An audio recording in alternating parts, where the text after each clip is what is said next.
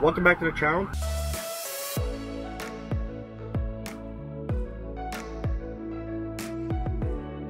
Today we have Margie. I love that name. So naturally we're recording, so an ambulance has to go by every time. Now you got your car. You picked up your car yesterday. Yesterday afternoon, and I happened to run into her at Home Depot while she parked. I basically parked and I said, "Nice car. Welcome you to the family." So as always, welcoming everybody to the Tesla family is always awesome. But it got me curious. How did you get to the point where you bought a Model 3? I rented a house in Arizona last year, and I rented a hybrid. And I had different girlfriends come down for a 6-week period, and we did a lot of traveling to Sedona and Tucson. And every time the little blue lights got on, I got excited thinking, I'm not paying for any gas. And that got my mind thinking. So originally I thought I was going to buy a hybrid. Nice.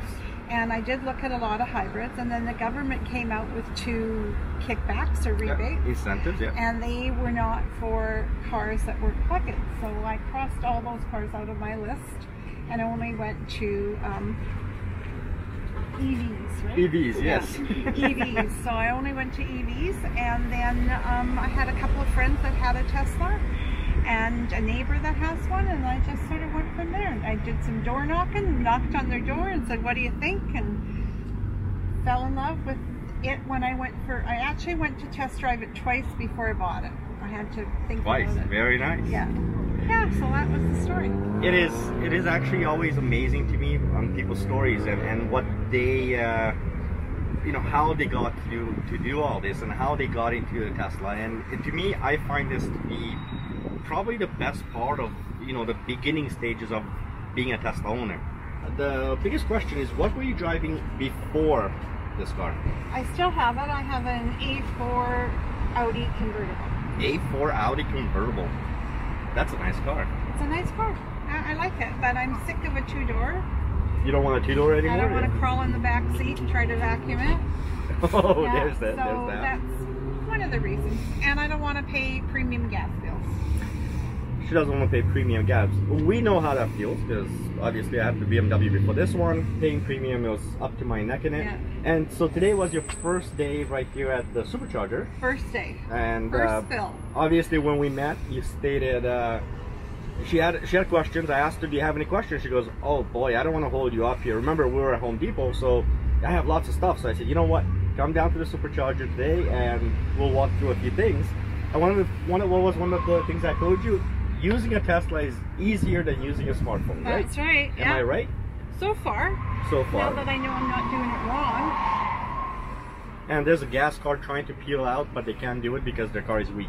So now that you have the car and you've had it for just basically one night, realistically, yeah. So far today driving around, you mentioned earlier you were playing with well, you were definitely playing with a whoopee cushion. I know that. I know, I was. So, my grandkids will love that. And the games, again, you said your grandkids will love it? Oh, they'll love it. They'll love it. And what's so far in the last 12, 14 hours, well, 24 hours that you have the car, what is your favorite part of the car? I don't know. I love it. I don't know what my favorite part is. I love every part about it. It's the amazing part, isn't it, guys? You ask most people about what's their favorite part about the car, and almost never, ever do I actually get a straight answer, because it's so general. Everything comes together, and people love everything about it. Yeah. And so I actually asked this to a few people, and I said, so if you had to pick one thing that you liked, you know what the typical answer is? I don't have one thing. No, well, I don't have one thing. Is that fair? Yeah, that's fair. That's I fair. don't have one thing right now. That's for sure. So It's like the car. now, with regards to the delivery experience, I know, I can see the comments coming on this. So with regards to your delivery experience, what do you think Tesla could do to improve their delivery experience? Oh my gosh. Everybody's making noise around here. I think they need to have stations, like when you go into the office at 1712 Powell You don't know what's Jessica's for. There's absolutely nothing. One doesn't say check-in, one doesn't say insurance. Pretty easy to do that, those two little things. Just print out a sign and put check-in here, line up here, check-in. People are just going around. Yeah. They don't know the other 5 people are insurance people. Because right. There's nothing that directs you. So that would be a really simple start. I think that they need to keep their deliveries down to maybe 50 a day.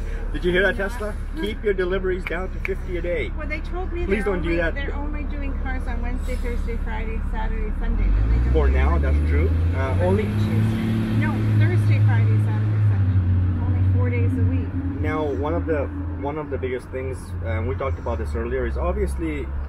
See, the problem is we are out here and I have to go through some of the stuff with her, and this is fine because that's what the Tesla community is all about. The whole Tesla family is all about. You come out here, we teach you some stuff, we answer some questions, but the reason we do this is because, well, Tesla didn't do it, right? You're basically, they show you how to get in your car just so you can leave the lot. And obviously this makes sense. I mean, there's a lot of cars, like you said, it was hectic down there yesterday. So is this something you'd like to see in the future where Tesla is going to say, okay, you know what, maybe they can spend a little bit more time with you, or maybe have a cheat sheet, right? A cheat sheet that they give you. A cheat sheet they can give you. And I've mentioned this a few times before, a cheat sheet is almost a necessity when it comes to, I mean, I think a lot of the younger generation, they kind of figure it out really quick. Whereas a lot of the older generation, they had a hard time figuring out, you know, a lot of these little things because there's so much coming at them at the same time. Am I correct on this? Absolutely. Like, why couldn't I find superchargers? Well, yeah, you couldn't find them either. So right. Obviously, it wasn't me. It was just they're not there yet. Right. There's little things that, you know, you need to be able to tell the customer, okay, look, here's the top things on how you should do this. And I don't think it's the right way to do it is to put everything in the manual, because there is a manual in the car. Yes. I'm actually going to show you that later on. But going through I go to YouTube. I'm a YouTube girl. Yeah. and a new subscriber, I'm hoping. Yes. All right. So I think a nice little simple, I guess, laminated cheat sheet saying, you know, the very basics that you need to know. Let's say the top 20 things that people should know. Am I? Yeah, absolutely. Right. I did that when I worked at my job. Did cheat sheets. So, yeah. So I think that's a really, really good idea. We really wish Tesla would do that. I think it would help them. It would help them through the delivery process itself, because then they don't have to spend, you know, an hour with somebody, but they can spend rather what they're doing now in essentially, you know, that quick little bang bang. But the cheat sheet allows you to kind of look through stuff. And one of the things I looked at, one of the things I keep going through is, let's say when you walked in, you had to wait. There was those dead moments where you were doing nothing, right? So and not knowing what desk was for what, or there's no organization. So one of the things I was always saying is that it would be nice when the customer comes in and there's going to be that waiting period. Give them right off the bat a cheat sheet. Give them something that they can read through, and while they're waiting, they're getting more excited because here's the cheat sheet, and they're going, oh really, I can do this, and this is the best way to do it. Would you have liked that? Oh, I love it. Or even a film that's going over and over saying the same things. Absolutely. So they have monitors going all over the place, right? And let's put those monitors to good use and tell these new customers coming in, saying, you know, showing them how to use your Model 3 or Model S or Model X, and I think by people just sitting there and instead of being bored, because that's essentially what's happening, you know, let them watch something on TV that's actually useful, not how beautiful the car is, because they already bought it. They know how beautiful it is. So putting up their information that's very useful while you're waiting to pick up your car. That's a great idea. See, she said it's a great idea. I think it's a great idea. My wife, who's recording, is smiling at me, which means it's a great idea. So with that said, I'm going to have to say an absolute massive, massive thank you to Margie for doing this interview. You're welcome. Thank you. Thanks for the questions. And like always, don't forget to give the video a thumbs up. Till next time, drive safe. Bye.